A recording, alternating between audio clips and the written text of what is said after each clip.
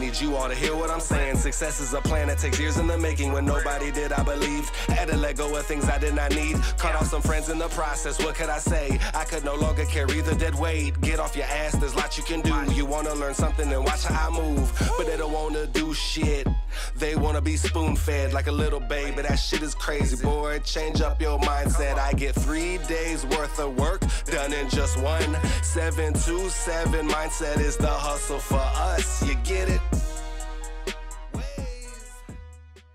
727 podcast. And today I'm coming at you from my home office. And I'm at my work office. Yeah, They're both blue. Get some podcasts going. You know, we're a little behind this year. We've been very busy.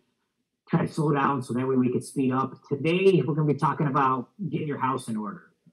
You know, getting all your financials straight so that way you're not having to work from home and get everything together. So we're pretty behind right now. We put our trust in a lot of people last year that we shouldn't have, and we're pretty much starting from scratch. So it's going to be a long process, but I'm definitely willing to undertake it, and we're actually getting somewhere. If there's any advice I could give to a new business owner, it would be to get your back office in order and have a very, very clear understanding on organization and categorization of everything that you do. Because the feeling of, like, I really feel like even after 9 years of being in business, this year I woke up and realized how much of a shit show I created with all of the non-organization and the trusting and not handling things hands-on myself or setting it up. So it's totally my fault. I take full responsibility for it, or our fault because we're a team. But at any rate, that would be my very first bit of advice for a new business owner, is get your stuff organized and do it while you're able to. Because if we would have done what we're doing now, back when it was just me and you in a 400 square foot office 9 years ago, if we would have done this then, wow, I can't even imagine where we would be after a decade. And we've been very successful. We've done a lot of really good business, but we've done it like a roller coaster, a little bit of a hamster wheel here. So now I'm just super excited about getting to all of this and having it set up exactly how it should be, because our potential of what's to come is just going to be so much more. I'm excited. I was talking to Jamie about just having peace of mind. You know, and this is like dragging and it's weighing heavy on me. And, you know, how can you have peace of mind when you don't even know what the hell's going on? You know, I'm out here making buttload of money and, you know, and for what, when I don't even know where the hell it's going. I need to really get a hold of what's going on. And now that I'm looking at these statements and I'm looking to see like what we're paying out, it's insane. It's insane with the money that goes out every single month. Thank God, you know, I make it rain, but at the end of the day, it doesn't really matter if you aren't keeping it. So I need to really look and see where is it going, where can I cut the fat, and most importantly, what's working, so that way we can spend more money on that and obviously create more money. But until we get everything in order, you know, we're not going to get anywhere. We're running literally full speed in the wrong direction, and right now we're starting to jog in the right direction.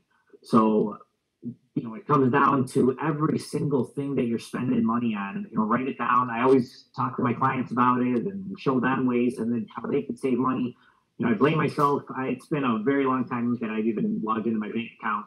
You know, I put everything on Jamie and, you know, a lot of other people, and there's a lot of hats that Jamie has to wear. So sometimes it's difficult. It's not a hard task to add and subtract and, you know, see where your money's going. It's just sitting down and actually doing it, so that way you can figure it out.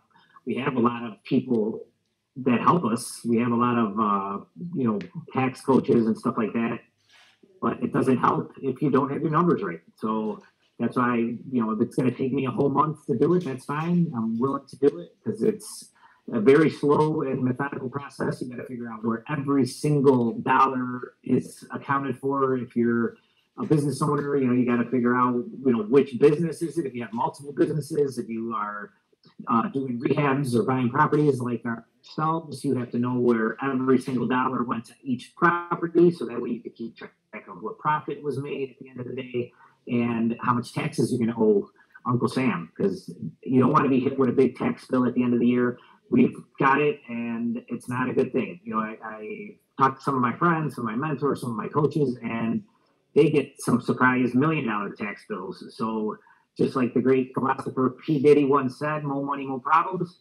He couldn't be more right. The more money you make, the more problems there will be, guaranteed. And when you're not expecting $1 million tax bill, they're coming for your ass. I mean, they will seize your assets. They will take money right out of your bank account. They will take anything they could get their hands on. So it's very, very important.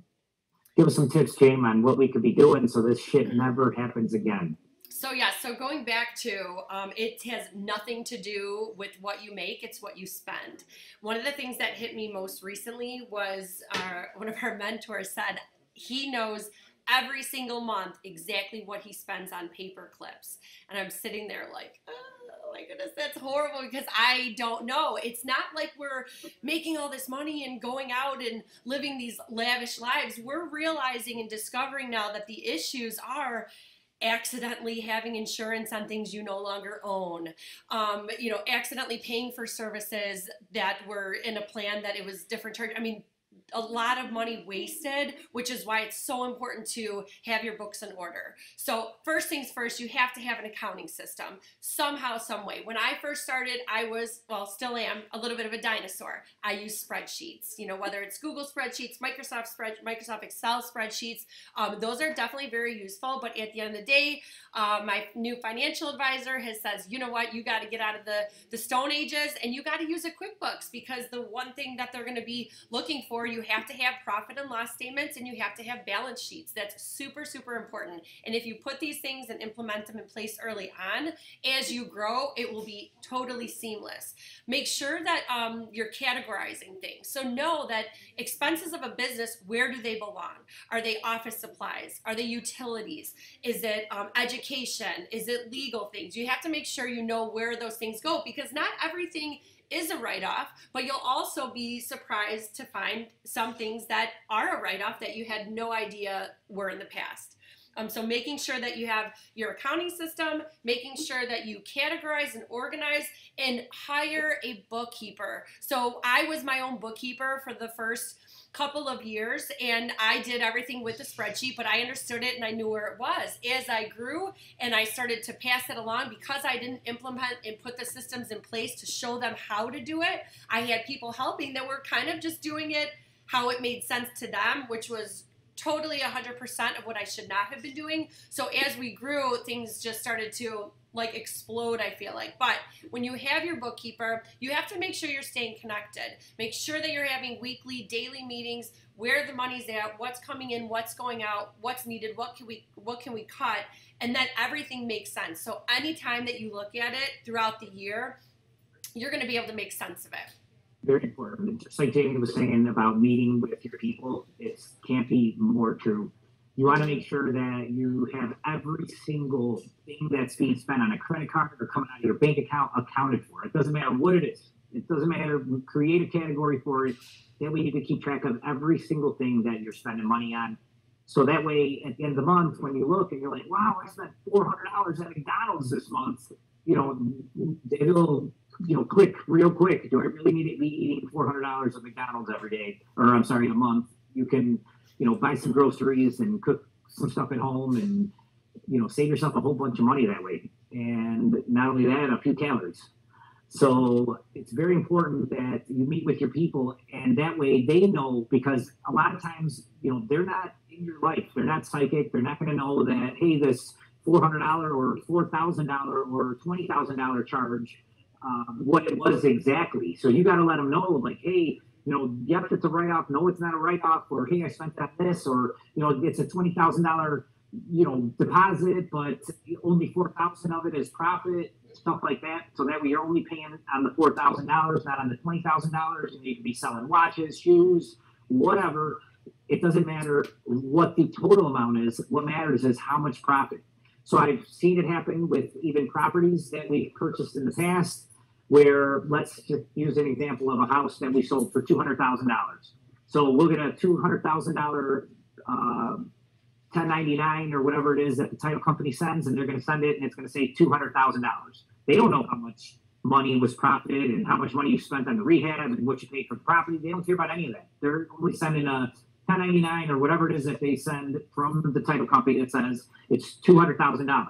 And then you know what my accountants have been doing? They've been adding a whole $200,000 as profit, and now I owe the IRS profit on or taxes on $200,000 instead of maybe the $40 or $50 or $60,000 profit that we made. So it goes 5 times as much taxes that I'm paying the IRS as opposed to what I would really be owing them. So that's like very important to meet with them and let them know, hey, see this $200,000?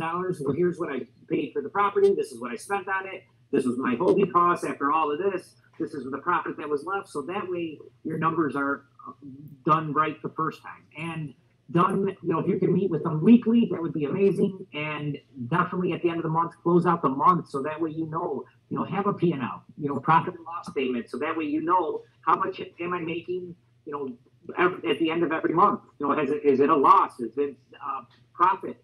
And it's very important because once you start getting towards the end of the year, if you're making a whole bunch of money, you got to spend some of that shit. You don't want to owe the IRS hundreds of thousands of dollars when you could go and buy a property that'll take care of some of that tax money. Go and buy a work truck, and at the end of the day, you would be paying all of that money to the IRS. So, hey, why not spend it on an asset or, something for your business that you can write off instead of giving it to the IRS?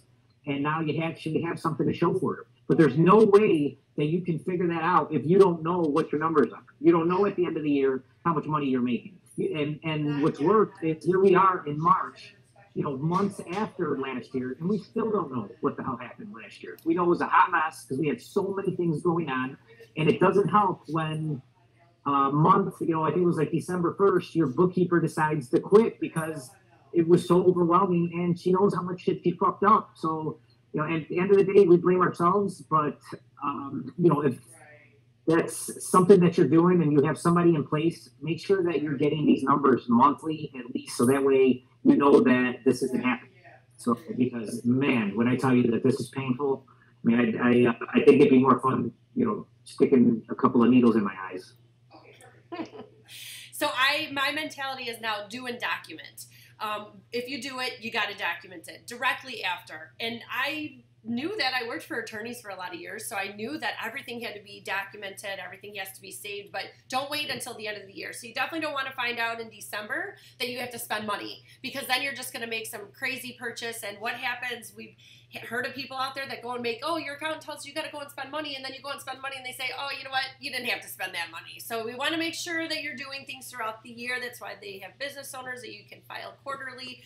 Some people do it for reasons and some people don't, but at any rate, you should have a clear understanding of what's going on as the year's going through, so you're not waiting until the end of the year to have to make any big purchases to offset the money that you spent. Everybody pays taxes. Whether you own a business or whether you're going to work in a W-2 job, taxes have to be paid. There's no way around it. So you got to find yourself, organization, so then that way you can consult with your financial advisor, your accountant, so then they can let you know the right way to make good, educated tax decisions for sure. One last thing I want to make mention is that I always, throughout the years, whether I spent money on a credit card, a business credit card, or cash, I always save the receipts, which is great now, but it is just better. Don't go out and spend business purchases with cash, because there's a huge margin for error there. One, it's not trackable. Let's say that you lose a receipt. Let's say that you get into a situation where you don't track everything that you're doing. If you have it on a credit card, all of that stuff is documented, and if those credit cards are hooked up, your business credit cards are hooked up with your accounting system,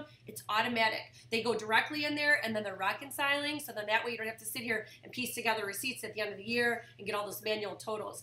At the end of the day, it's just so time consuming. And once you get control of your time, you get control of your freedom. That's like the motto of the year. 2024 is like, get your freedom. And the only way you're going to do that is if you can get control of your time. And the only way you're going to get control of your time is if you stay organized. Absolutely. So like Jamie was talking about earlier, being a dinosaur. So as soon as I got this task, thrown at me, or I guess I volunteered to, start it. First thing I did was grab a notebook. I got a brand new notebook out. I got myself some sticky tabs, and I started writing different accounts. So was it Corona Realty? Was it for ComEd? ADT? what do we spend in marketing, different things like that. There was probably, I don't know, 50 different tabs sticking out of the notebook. So I, had them sticking out the top, and I wrote it on the front and the back, so that way I could flip through it, and I left a few pages. So, I mean, you don't got to have QuickBooks. That's what we have, but I don't know how to use that shit. So I just started doing it on paper, so that way I can, get going with it. After the first day, I went back into the office, and I asked one of the girls to help me out to create, some Google spreadsheets, or I don't even know what the hell they're called. But so she put some stuff together, created the tabs for all the little sticky notes that I had. And, they helped me transfer what I had written down on a notebook onto the computer. And now I feel pretty fancy because, I'm using it. So it's like the first time I've ever really worked on a computer. Jamie showed me a few things where I could copy and paste. So I feel pretty, like I said, I don't even know, like, pretty, I feel like a teacher right now. I'm pretty educated. But it's pretty crazy because, like, I literally don't even know how, even before this right here, this podcast that we're doing right now, literally gave me brain damage. I had to go to like 2 different computers just to try to get the volume to work. And, some of this technology is just way over my head. I just, need to go right back to the beginning. So, like what Jamie was talking about as well, it's very important you get yourself separate credit cards. Get a personal credit card, get a business credit card, and use it just for that. I know sometimes this stuff gets convoluted and we need some extra money, or we need to live off our credit cards or whatever have you. Try to keep it as organized as possible, because you don't want to be in a hot ass mess. You don't know where the money went. Or worse, you have to like look up every single time that you spent something on that credit card to see what did I spend it on, where should this go. It's time consuming. I mean, this has taken a very long time. I feel like I'm really not getting too far, as fast as I would like. Well, I have to tell you that I just love and appreciate you so much. I have to say that I did not ask you for help on this side of it because you do so much already. And I know how you're like super fast paced and all over the place and crazy. Like, I felt like you just didn't have the patience to hear me explain what it was that needed to be done. But there is no better people to do this part of it, because then it starts to make sense. Like when, we're like, we were in just such a shit show, obviously, within the last year, where we pulled money from every orifice just to survive. I mean, it was insane, the hole that we are digging out of still. But I just appreciate the fact that by you doing it, you're discovering things that I didn't even know, which is great, because there's no better people to get a front row seat to your business than you as a business owner, because you actually care about everything and what's going on. But then also too, it helps to moving forward to do it the right way. So thank you. It's good. I never did it to this extent, I would say. But, it's, like I said, if I figured it out, it's pretty simple. There's nothing to it. It's just doing it, and it is going to take some time. If you guys have any questions on any tax law, because it's very important to know your tax laws. I do have tax coaches that we have on retainer, and we can ask them. So if you guys have any questions, I don't care what business it is, what tax question you got, I don't care what state you're in, I have people that can find this answer for you. So feel free to, get in our DMs and reach out to us anytime and ask us any questions, so anything we could do to help. That's why we went over this, because I don't want people to have to ever go through it what the fuck I'm going through right now. I'm telling you, I'd like to stab myself in the eyes, but I'm actually having a little fun doing it. It's just, like I said, I wish it moved a little bit faster, and it's really eye-opening to see like the money that we have to spend. I'm sure when clients think to themselves, oh man, they just made such and such commission on my house for selling the house. At the end of the day, shit, if we end up with fucking $10, I'd be really impressed. So where a lot of money goes out. A lot of money goes out in marketing. A lot of money goes out to all of our admin to help out. And whether we sell a house or we don't, they still have to get paid. So, and the lights still need to be on, and taxes need to be paid. There's a lot of bills. There's a lot of bills that we got to pay every single month. it's very eye-opening, and yes, we are definitely open books. So if you ever have a question, I would love to tell you, like, these are the mistakes that I made to save you the hassle later, because it's literally taken me a decade to wake up. A decade, that's a long time. So, But like Jamie said, here we are. we're looking for freedom. That's the goal. That's the goal of all of us. That's the goal of working so much. That's the goal of doing what we do every single day, day in and day out, is knowing that one day we'll have a little less to do, and everything will be taking care of itself, and we'll have enough cash flow to maintain our lives, and most importantly, we'll have enough time to spend with our family and our kids and our friends and our team, and do whatever it is that we want every single day. Yep, definitely. So somebody that needs to hear this or wants to hear it, please share it with them, send it to them, tag us. If you guys need anything, reach out to our DM. And always, man, we love you. We want to see you guys win. This is 727 Podcast. I'm Alex Corona. And I'm Jamie Burks. We'll see you guys soon.